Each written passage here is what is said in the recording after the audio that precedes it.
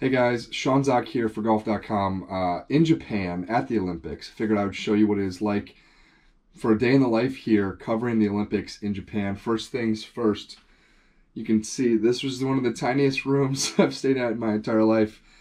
There's no reason to stay here. It's time to go. Alright, so this pandemic Olympics, everyone is masked up. There's restrictions everywhere. Your credential is your golden ticket. But you can only go to specifically approved locations. Like I can only go to my hotel, the main media center, and the golf course. That's it. So each morning I check out the photo on the front of the local newspaper just to kind of see what Japanese people care about. And I sign out with the local security staff that have been brought in exclusively for the games. I get walked to the bus stop by another member of the hotel staff where a specific Olympics shuttle takes me through town. Now, even though I can't go places and see things on foot, driving through town every single day is actually a pretty great way to see the city. From afar, you get a nice little look at the Olympic Village. You got Tommy Fleetwood staying there, a number of golfers staying there. So I ride one shuttle bus about 25 minutes all the way over to the main shuttle lot, jump into another shuttle bus that takes me to the golf course.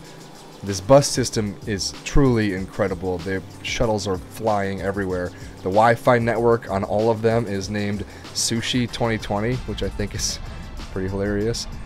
The best part is I'm often riding the bus all by myself. Kind of awesome. Now, arriving at Kasumigaseki Country Club about 90 minutes later, there are heavy security standards, which is what happens with the COVID Olympics, but no fans on site, so it's pretty easy to get through. Finally, I arrive at the media center some 2 hours after I left my hotel room, just in time for a delightful little breakfast of apple, banana, and teriyaki burger. These teriyaki burgers are actually really, really good. I'm having 2 or 3 every single day, but frankly, it's all that my little soft stomach can muster. I don't want anything to do with that fish sausage.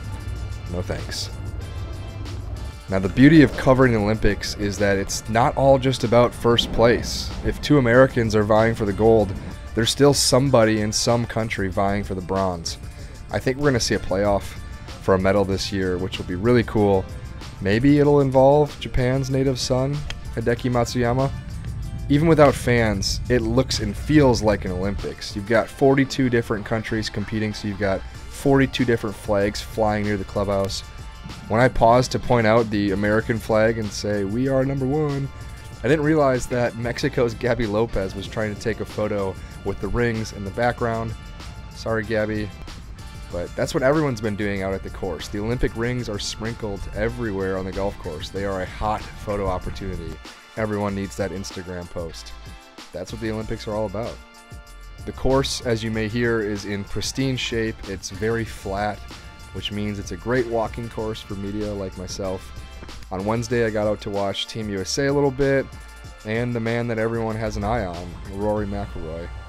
He hit it to about 3 inches as I was walking up by the 18th green. I think he made the putt, but go in. I didn't stick around to find out. Woo! Back in the media center, there's time for the all-important press conferences, and even more important, dessert. We call it writing fuel. And the Japanese folks have taken care of us and gone so far as to show us exactly how to add the ice cream to the apple pie, as if I didn't have a lot of experience in this regard. With all the other sports taking place during the day, it's actually kind of easy to get distracted by sand volleyball or baseball, wherever is on the TV screen.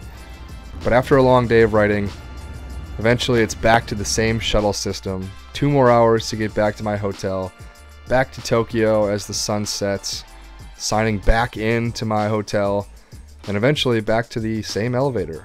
Thankfully, this time I've got Uber Eats in hand.